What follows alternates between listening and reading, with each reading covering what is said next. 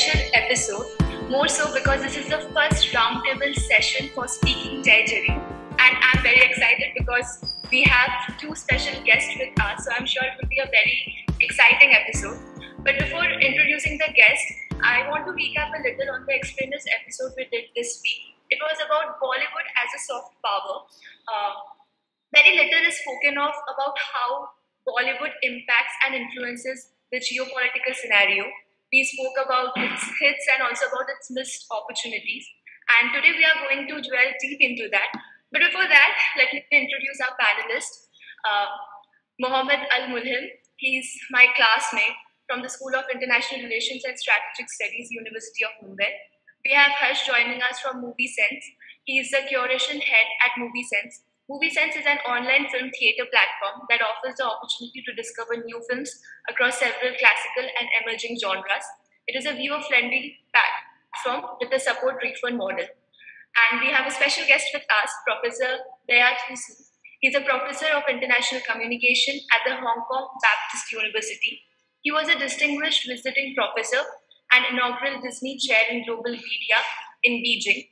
Before joining Hong Kong Baptist University, he was a co-director of the India Media Center at the University of Westminster in London. He has done his PhD in International Relations from JNU and is the founder and managing editor of Global Media and Communication, a journal published by Sage. He has authored and edited as many as 17 books. Among his key publications are Mapping BRICS Media, Media and Terrorism, Global Perspectives, Internationalizing Media Studies, News as Entertainment, The Rise of Global Infotainment, Media on the Move, Global Flow and Contra-Flow, International Communication, Continuity and Change, Third Edition and Electronic Empires, Global Media and Local Resistance. In 2014, he was honored with a Distinguished Scholar Award by the International Studies Association, a first for a non-Western scholar in the field of international communication. Sir, it is a great honor to have you here. Thank you for joining us today. So, sir. Thank you for inviting me. It's a pleasure. Thank you so much. So, sir, just to start the conversation, and because it's a roundtable conversation, just to dwell in a viewpoint. So, we know that Bollywood films evokes a lot of reaction. Not only the films, but also music in particular, because Bollywood and musicality goes hand in hand. And today in the digitalized world, we see how there are social media reels where people from Africa and other parts of the world lip sync to Bollywood songs, even though they don't understand the language necessarily. And in this digitalized world, there's no more the excuse of language barrier anymore. Even though they don't understand it, they just enjoy the music and go with it. Then there are a lot of YouTube videos in which they react. They take a Bollywood scene or a Bollywood song and they give those reaction on what they think about those films and whatever their viewpoint is regarding that. And a lot of time there are a lot of criticism, but there are also a lot of positive remark. And there's no doubt that Bollywood is kind of globalized. There's so many actors who are like international faces. They are brand ambassadors for different non-actor states as well. But somehow Bollywood has restricted itself with the tag of entertainers or a tag like Bollywood goes hand. Like if you speak about Bollywood, people speak about Zumba. Or if you speak about Bollywood, they speak about, dancing is really nice.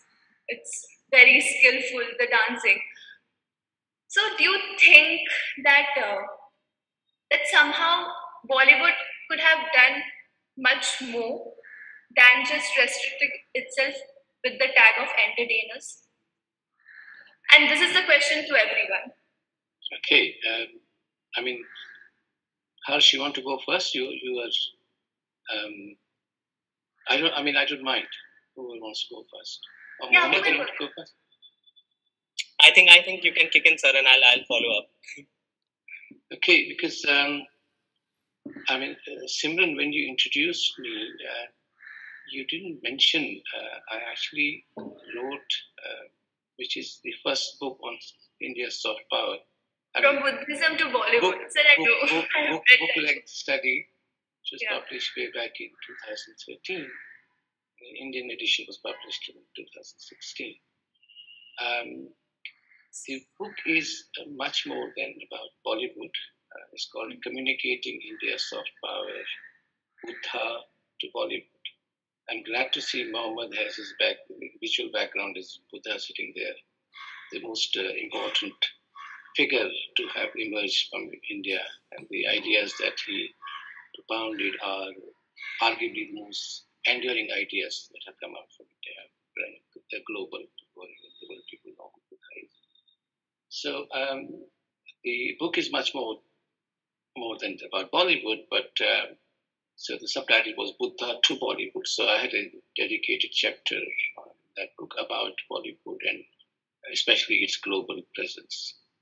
So the way you are defining it as a kind of pure entertainment,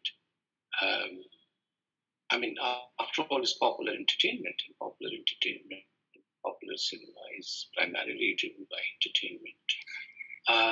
And also given the history of our cinema, and as you know, we have a very complex cinema landscape. Bollywood is one of the many cinemas that India has. And Bollywood itself is actually an odd phrase because it was coined by a journalist in the city where you are sitting. And it became a kind of catch, phrase, and some people dislike it because it implies that it is a version of Bollywood, which it is not. And it's not just because it has better dances, but it has a different grammar of cinema, different culture of cinema. So I would, when you say people say it is about dance, you have to be specific which people you're talking about. And this lip singing, you mentioned this, it was a very famous case in Tanzania, I think it was, where this tall guy was singing to this sister, and then apparently he was beaten up because some people didn't like his singing and singing this song, foreign songs. So I would say that it is more than just an entertainment. And if I've been very privileged. I have worked in various parts of the world. I've traveled quite a bit. And one thing people associate India with is this kind of over-the-top, exaggerated, song and dance-oriented cinema. It doesn't matter whether you are in Russia or Egypt or, Malaysia. That's something which is easily identifiable at a popular level, that this is the, very, some might say odd cinema, some might say distinctive. But so in terms of, its identification with a distinctive kind of cinema, I think that's, well established. There is no issue about that. India is identified with this kind. As I said, if you think of the RRR, for example, this year, which has just broken every conceivable record, it's not a Bollywood film. It comes from a different tradition. And I was amazed by how much more exaggerated it was than the normal Bollywood film. So, and hugely successful. I think it's 1,000 crores or something kind of money it has made, which is phenomenal. And it's trending on Netflix, etc. So the entertainment element is there, but there is much more to it, and probably we'll come back to that in our discussion. So I'll stop there and let Mohammed take. I agree. Bollywood as a neologism for Bombay and Hollywood is a industry that goes way back, and it's definitely more than what we think of like over the top cinema. It's obviously over the top cinema, but there is Indian parallel cinema movement. There are a lot of things. Indian films are known for their culture. So if you see any representation of any Indian character or Indian landscape or anything, you'll see the international filmmakers or the foreign filmmakers pushing the culture of India at the top of all the films, because they realize that India as a land is known for its culture. So that is one of the things that you'll see very purely being reflected in the foreign films. Mostly over the top cinema has been developed in a way it has given us that the dance numbers and the songs, and by the way we have very famous songs. For example, Mera Joota Hai Japani, the song in itself is one of the most played songs globally from India. So there is some element to it that and that's a pure representation of culture. Like it's a song that talks about even everything happens, I'm still an Indian. So that is the true representation of how Indian cinema has been shaped over the years. So what I believe is that Indian cinema is currently undergoing a transition, especially with the advent of the OTT platforms, and that coinciding with the pandemic, which has seemingly changed the audience taste, whether it's the cinema going experience or what they are watching at home. We can see how these two films, which were released just this year, Kashmir Files and Bhool Bhulaiyaa 2, they are of such stark genres, and yet both of them have earned a lot of money. And both of them show a certain aspect of Indian culture. For example, Kashmir Files, you see Kashmir in that. Bhool Bhulaiyaa 2, there's a lot of Bengali culture sprinkled in there. And yet they're both distinctively Indian because India is not a monolith. You have tens of cinema industries. You have Bollywood in Bombay. You have in the south. You have 4 languages: Malayalam, Kannada, Tamil, Telugu. Then in Bengal, you have the Bengali cinema industry, of which Simran has been a part of.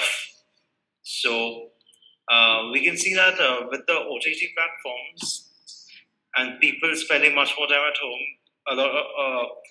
I believe India had a chance to showcase and export this culture to the cinema watchers all over the world. Subtitles made that much easier. There's this quote by the director of Parasite, Bong Joon-ho. He says that the link, there's a 1-inch barrier between the English-speaking cinema goers and foreign cinema, which is this 1-inch barrier is the subtitle. And we can see that now India is beginning to showcase this cinema and their culture through, you have songs of Indian classical music, you have costumes, you have traditional attires, you're showing films from the heartland right to the urban centers, showing the various spectrum of India as a country. And this has been a recent development, and I believe that this turn is certainly changing the way the world is starting to perceive India as a country. And the onus is on both the cinema makers and the cinema watchers to be in sync with each other, and this will organically develop with time. And as the pandemic has settled, we are seeing a certain direction where this has been going. So, but why do you think it took so much time for the viewers to, like, you made 2 interesting points. One is that, of course, because of pandemic, people watch more of Netflix and Amazon, and there has been a digitalized revolution, which now Bollywood is also following. I will come to that. But the other part that you mentioned about so many industries existing in India, there's like Tollywood, Collywood, Bollywood, Sandalwood, And Bengali film industry, I have been privileged to work there as well. But and India produces over an average of 1,000 movies per year. The thing is, even though we produce this 1,000 movies per year, the budget for each movie is much less. Of course, there's exceptional cases like RRR or a KGF. But you think that as an industry, we should all come together? We yet don't have a studio production. We have individual production houses like Dharma or Yash Raj producing these movies, but we don't have a Warner Brother or a Fox producing large-scale movies. So do you think this distinction, which recently has been made more clear, there has been a clarity of distinction because language took the new wave of conflict. Do you think at the time of the pandemic, like this is my view, that the industry should come together, India should be one narrative, because whenever we send an Oscar nomination, it's always from Bollywood, and we don't really think of the South industry. So do you think there should be more collaboration in terms of Indian cinema? I think should answer. I think that has been developed very far, Simran, because in the recent years, if you look at the past films being sent to Oscars or even the films that won film like the National Film Awards, there have been a lot of growth in terms of recognition for the South industry or even the Assamese industries as well. If you have like looked in the recent past, in the last 5 years, Assamese industries has grown a lot, and that means that this has been improving. But I personally feel, specifically to Bollywood as a soft power, there are two things that needs to be done. First of all, there needs to be a technological revolution, because we all know filmmaking. Not only filmmaking needs technology, but distribution. It's an end-to-end thing. So there has to be a technological revolution in India regarding films. The second, the government has to recognize this power of Bollywood as a soft power, because then only they'll start thinking it from the perspective of, okay, how this can create an image for India, which is very, very strong image. Because I'm not saying create any other Joseph Goebbels, who was the minister of propaganda for Hitler. Don't create another Joseph, but we need a person sitting behind and thinking. Because no matter how much we criticize, Triumph of the Will was a very smart propaganda film. And if you look at the film today, you will realize that, okay, this is how a propaganda film is made. So that's very important. A person needs to sit behind, and the government needs to support Bollywood in terms of thinking, okay, these are the culture that needs to go out, and this is how others should perceive Bollywood in India. So basically, to push ahead the India's narrative. Can I add something here? Because some very interesting points have been made both by Mohammed and by Harsh. First thing to say is the most celebrated film director from India worked in a regional language in Bengal, namely Satyajit Ray. If you ask educated people around the world which film director they know about from India, is Satyajit Ray. Right? And he worked under the kind of budgets that you and I cannot imagine. You guys certainly can't imagine what the budget he was working under. And the films are still, a few years ago, there was a retrospective of his films in the South Bank in London. And I have two children, and they're both now grown up, and they were maybe early university years. They had never seen anything like that. And I was thinking, well, the 1950s, 1960s films, black and white, these young people who are used to so much more material, but they like it. And they were just astonished at what they saw, right? So I think that's something very important to keep in mind, that apart from this big budget, entertainment-oriented cinema, there's also a very sophisticated tradition of very thoughtful films made in India, not just in Bengali. There's a whole tradition in various languages. Kerala, especially, for instance, Marathi films, and even Hindi cinema is a tradition, quite serious. From Bimal Roy to, I could go on. So that's the first thing to say, that and the point about what is the state doing to help? What is the government doing to help? Again, a bit of history is very important for youngsters because have you ever wondered why is it that India has its own distinctive cinema, despite the fact that when we were given independence in 1947, we were a very, very poor country. Right? One of the very important reasons, and why is it that many other countries which had thriving film industries, in Indonesia, think outside the Western world, we always talk about in relation to the United States. It's a different category. Think about people like us, where were we and what, So look at their cinema today. Thailand had its cinema industry. Egypt had a huge industry. They're eclipsed, they're taken over essentially. But in India, there was and is a constant, partly is the market, partly is the diversity of India, that you might be growing up with Tamil cinema and you don't bother about Shah Rukh Khan, you don't know who Shah Rukh Khan is, right? And that's perfectly okay.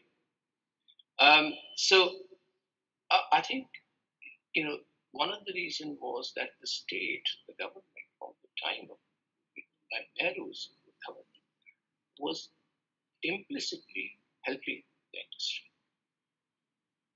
Why? It was helping because it realized this is an expression of India's culture. It is also a very important instrument for nation building. So if we think of the films in the early years of our independence, think of the Muslim character. How was the Muslim character portrayed in cinema in the 50s and 60s?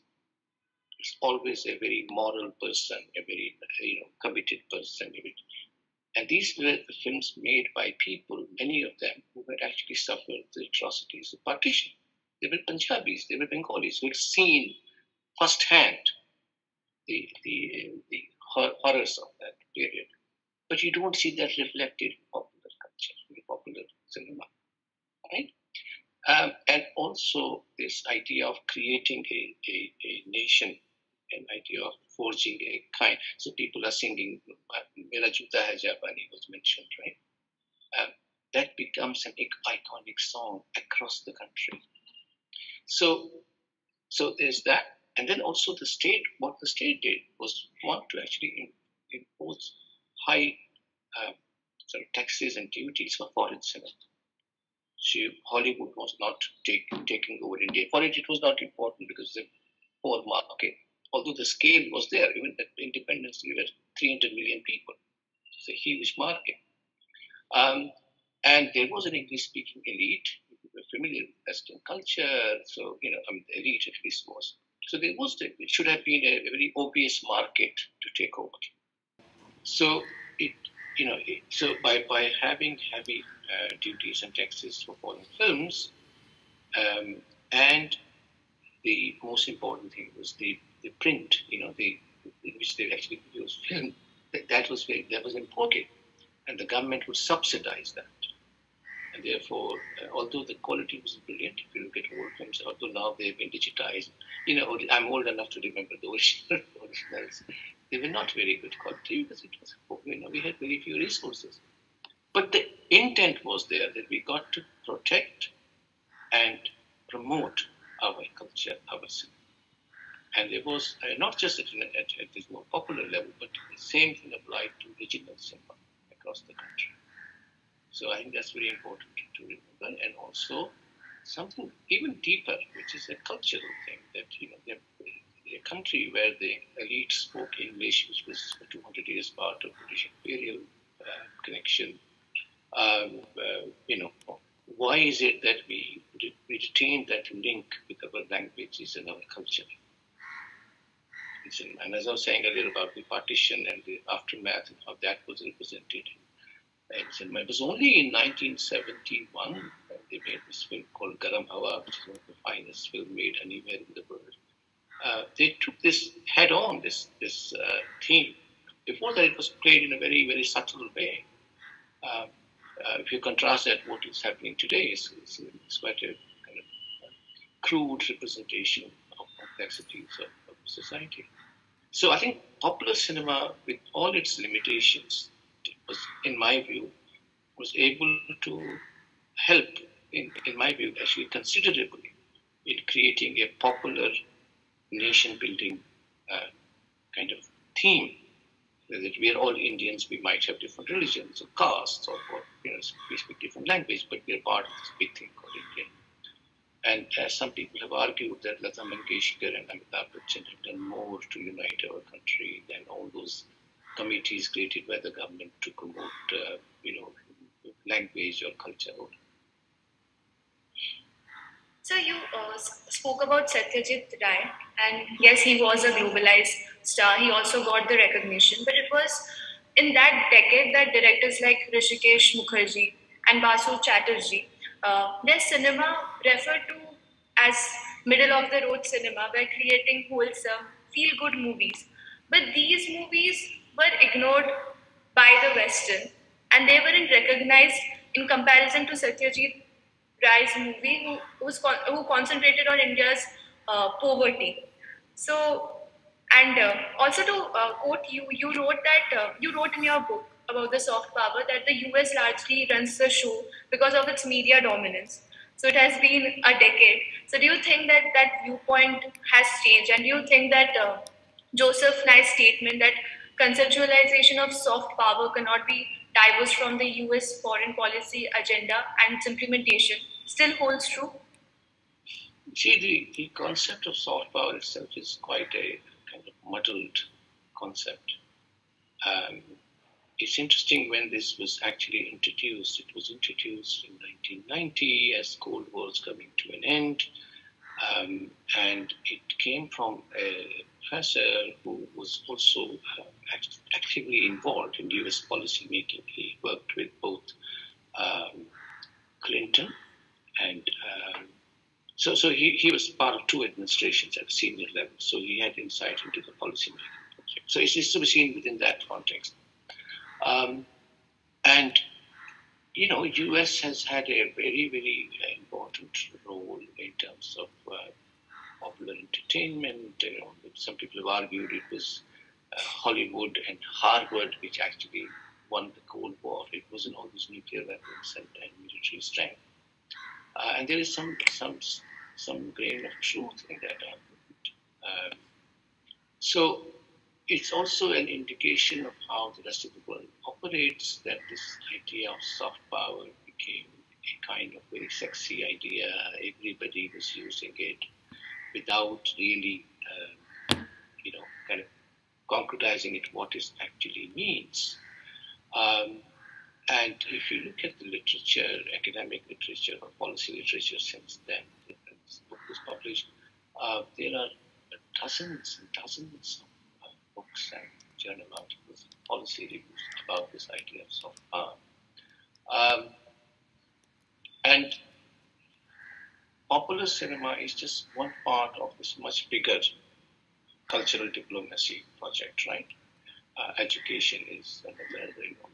I mentioned Harvard and Hollywood connection in the United States. So the reality is that the United States, even in 2022, continues to dominate the discourse because it has formidable power. Just look at your own television channels. I mean, I study these things, so I watch it, and thanks to the technology, you can watch it anywhere today. When they are talking about non-Indian cinema, what cinema are they talking about? What celebrities are they talking about? In 9 out of 10 cases, we're talking about Hollywood. There might be an exception, some British person or some, like Parasite makes a big news because it wins an award it wins an Academy Award. Otherwise, we wouldn't know even where South Korea is, let alone what kind of cinema it produces. So I think that's the thing one has to keep it. Why does that happen? Because the system is such. The system is still very much controlled by certain parts of the world. And it's not just about our cinema. If I ask you, name one Turkish actor, or a Russian director, or an Iranian writer, or a Japanese photographer, filmmaker, you wouldn't know. And I blame you. I wouldn't know. Right?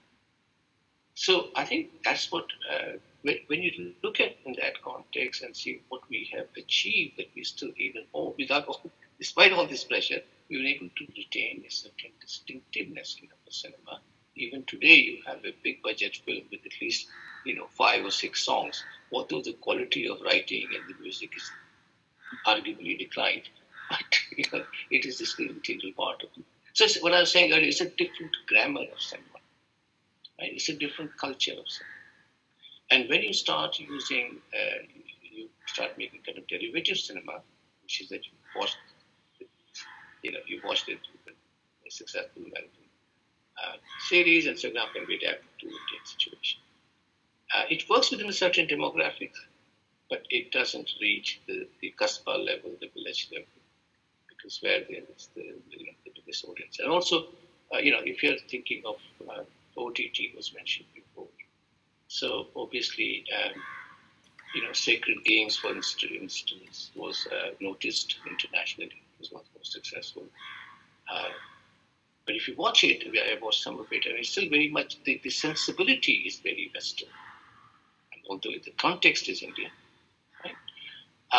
And similarly, there are several other things since then have been now done on OTT platforms, which are, in my view, still kind of, they're thinking, obviously, how can we reach a wider audience, right?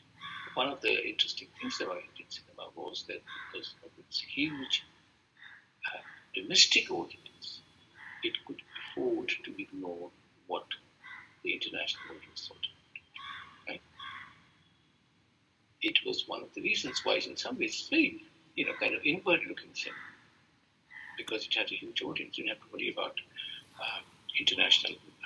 So in terms of its global presence, in terms of the soft power context, I would argue that we have actually, although we are known more, but we have lesser influence than we had in the early years of independence, for very clear political reasons. So if you think about how the world was after the Second World War, it was a Cold War world. So large parts of the Soviet Union and the Soviet allies, as well as China, could not watch American entertainment. In fact, it was banned in many parts. So how much of the state propaganda you can watch, right? The workers are great and peasants are great. That's what the Russians and the Chinese were doing. So then comes this Raj Kapoor kind of cinema, which is broadly progressive, but has a song and dance, has a story, and in the end, the earnest guy, the guy from the village, the large-hearted and the honest guy wins, right? So it has a socialistic kind of message in it. And that's also true in a large part of developing world. Even in countries where they have their own cinema, Egypt, for instance. So I think it was much because people could identify with that. And if you, bring it to the more contemporary period, just look at what kinds of films have done well in China, which is the major market. But these are very Indian themes, whether it is Dangal or whether it is English medium or whether it is Superstar. Yeah. Or Toilet, a Prem Katha, does very well in China because despite its massive progress, there's a generation in China which remembers that open defecation was a reality as it is in India today. Right? Nothing to do with the West. In West, they would not watch that film. So how can you have a film which is the toilet in the title? But in China, it did well. So I think also we need to, when you think about soft power, we shouldn't be obsessed with how the white man sees it or white woman sees it. We have to see this broader world. And actually, in the 50s and 60s, from Turkey to Indonesia to China, to across the Soviet Union, actually, our films were widely watched and appreciated. And of course, in parts of Africa, there has been a decline because the world has opened up and people have so much choice. But at the same time, there's also the cinema has evolved in India. They're making, as I said earlier, they're making all kinds of films. And increasingly, the younger generation, Harsh's kind of people are thinking of how will this film work in Brazilian market or Russian market, because there are certain stories which cut across, different cultures. So we got to get used to having a central character who is not a Caucasian white middle class person, is from southern India, is a darker complexioned person, or it is from northeast India, or and I think so. It's soft power is, in my view,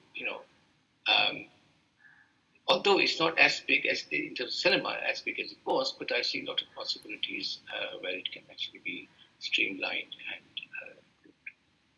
technology provides us that possibility.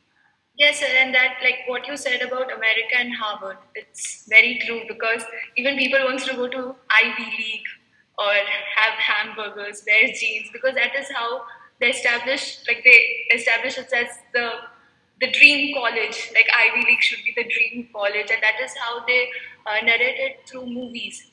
And yeah, even in American movies, it's always the American superheroes who are established as the good guys.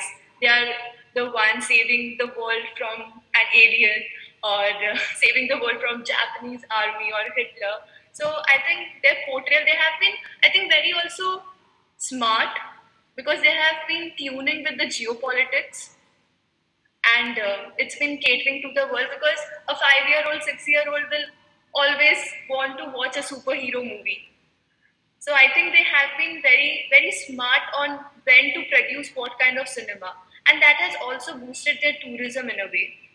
Like people want to go to Miami and want to shop or go to USA. My dream country is USA. Why? For what? They don't have, people without any background in international relations think of USA as we should ape to the Western culture to develop. Because while researching for the explainers, I was going through a lot of public forum where people have the thought process of aping to the Western culture or the American way of living, wearing jeans, having hamburgers. I didn't know that it's such a big cult. When I started researching about it, I recognized and realized that how it influenced people, how the movies influence people. So, to conclude with it, I also want to ask Harsh and Mohammed about what they think of the American way of living, and is it changing, or is America smarter in the way of how they produce contents, that it caters to everybody and it caters universally? What I believe is that in America, because of the pervasiveness of the English language, has made it easier for people worldwide to watch those films.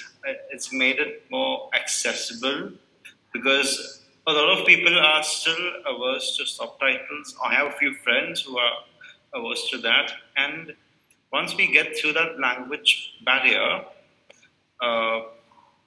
we might see a shift in that.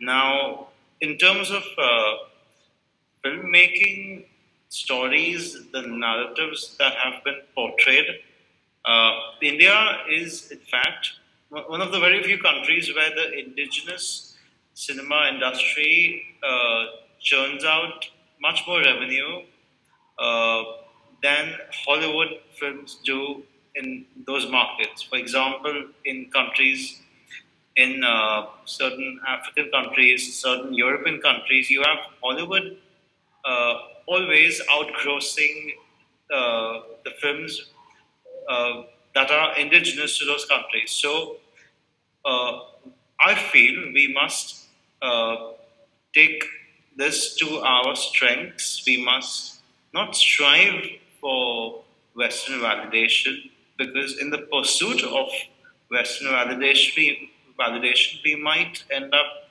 losing our roots, which make Indian films quintessentially Indian. We should stick to our strengths. We should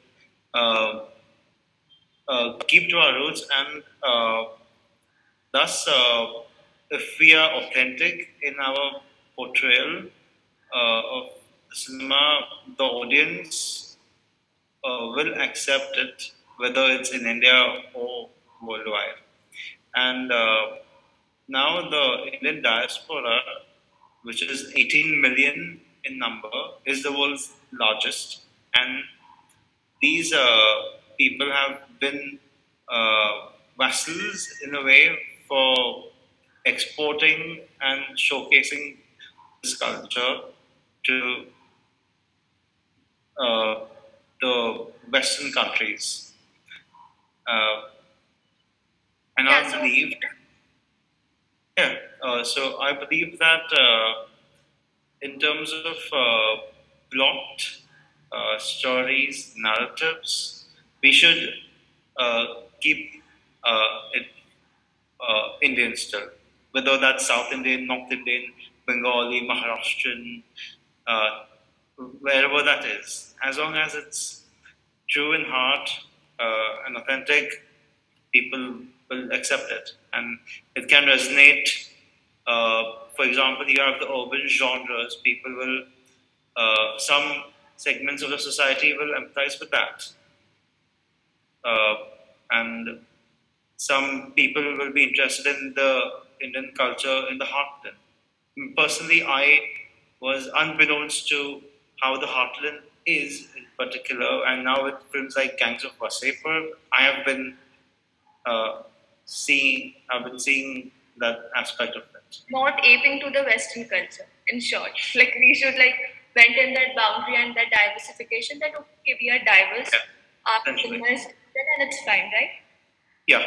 Unless you want to add anything. He also said that language is an important tool. That's why maybe the American film has worked well. But does it stand the same for the South Korean industry? And why is it doing so well?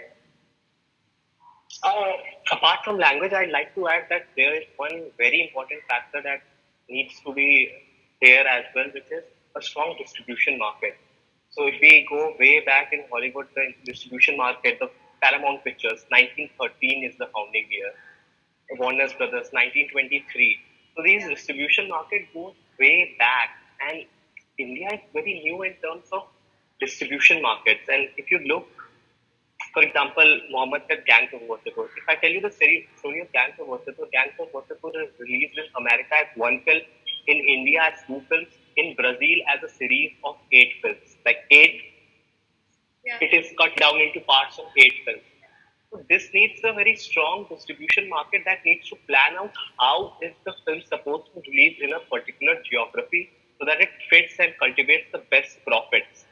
Because if you would have launched Gangs of Wasseypur as one film in India, it wouldn't have worked. No, first of all, no theatre will allow you to play it. If the theatre allows it, nobody has the patience to go sit in 5 hours and watch a film. These geographies and these details needs to be considered when distributing a film. So one of the key things in American film market is that their film bazaars are very strong. Our film bazaars are strongly growing. I'll be going maybe in the next coming 2 months to the film bazaar in Goa happening, and I'll try to find more on this. But the film bazaars are a very recent phenomena in India, while in the Paramount Pictures and all these studio system goes way back.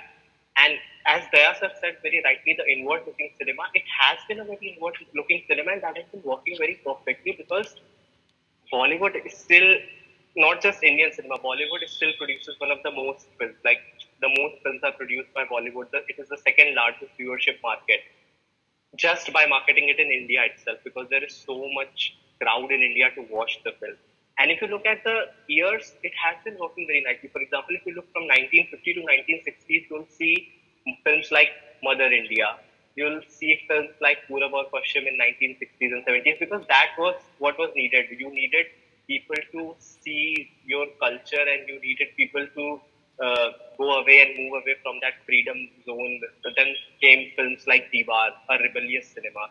Then if you look at 1990s and the 2000s and 2005, then came a need for people to go back to experience that richness of the life from Mahuna. You look at the lavish colleges that Shah Rukh Khan and all these are studying in. And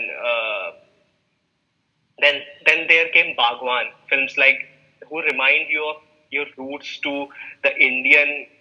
A film like Bhagwan won't work in American culture at all, or in any culture. That the third world countries relate to India because of films like these, which has like strong family roots, strong moral roots, moral values. So yeah, that's true. This is why films like maybe I'm not saying the right name, but it's Namaste London, right? Which Namaste. Akshay Kumar, you see an family living in London, but they have the family structure plays a very important dynamic in the whole film Namaste London. So, and if you recently see, India might be getting its first well-packed, very good sci-fi film in terms of Brahmastra. So, the sci-fi phenomena is now coming to India. So, we are growing and we are a little bit late in comparison of American film industry in all aspects. But yeah, we are trying to catch up, and I think that is a very important thing. Yeah. The growing need of VFX and all that. Can I just add one or two points about very interesting conversation about where the cinema is going? I think the professionalization or corporatization of cinema, like any industry, is fundamental. And it's worth remembering it was only when Mr. Vajpayee was the Prime Minister of India, not long ago, when the industry was given the status of the industry, which meant that producers could actually go to a bank and say, I'm going to make this film, can I get some loan for it? Prior to that, it was dodgy money, right? And I mean, that part of the dodgy money continues to be integral to entertainment industry. But again, in terms of context, let's not forget that Hollywood grew in the 1920s and 30s on the prohibition money. There was in that period, the liquor was not allowed, so they were making a lot of black money, and that money was feeding Hollywood cinema. And also, I think it's very important to kind of so that the policy change that this is a proper industry. So when you think of the soft power argument that what's the government doing to promote its popular culture globally, the Americans were doing it before the First World War, right? And when Europe was in mess because it had 2 world wars, it had Holocaust, the American cinema grew up, and then it took over Europe, and then it went all over the world with very active support from the State Department and the government and private money. So and it's interesting, I think Mohammed mentioned how the box office in India is still very much Indian dominated. The only other country which has that case is the United States, where 90% is for Hollywood film, 10% for subtitled films. Right? India is really a remarkable case that even in this time and age, the vast majority of box offices for films made in India, whatever language these films are made. And it is no coincidence the big Hollywood companies are investing in India. So Dangal, the great Indian film, was actually produced by Disney. Right? And many of the big budget films are now, the money is American.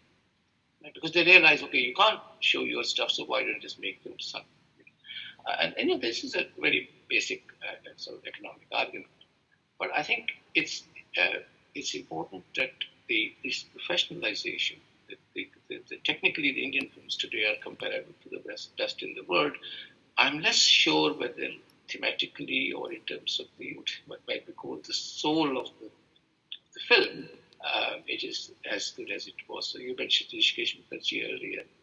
So even now, if you watch a Rishikesh Mukherjee film, it was made at a very small budget, a very different time.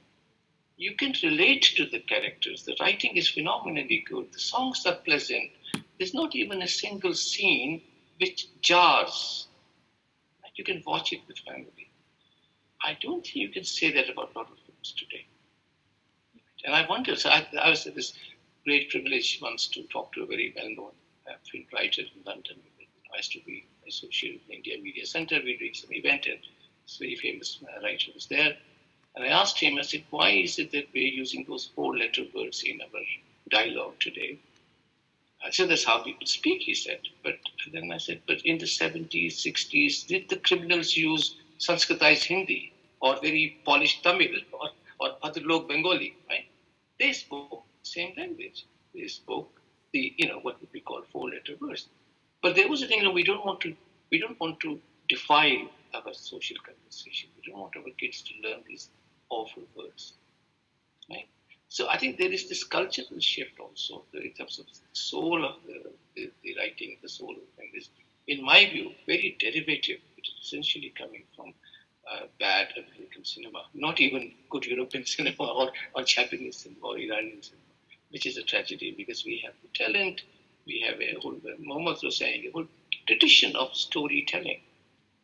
Right? If you look at Indian history, the novels, the prose came to India much later than the Europeans came. All our grunts, all our philosophy, poetry is in verse. It is not in prose, right? So we have this very wonderful tradition, and it's a pity that we are now becoming increasingly. I can see the argument because they want to say, okay, let's get beyond the Indian market, but again, from experience, I can tell you, Mohammed mentioned diaspora actually is bigger than the figure he put. It's like nearly 30 million today.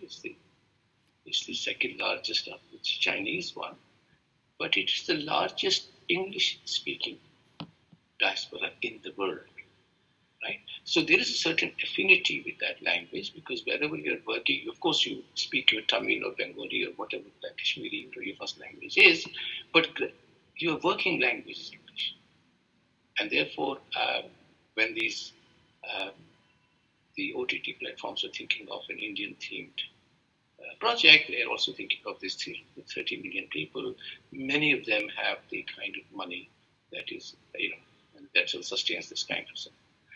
So I think that, again, in the book I mentioned earlier, I have a whole chapter about diaspora of how important it is for creating it. So when I'm speaking at a conference or giving a lecture, who I am is my identity. The first identity is this, we had an Indian professor.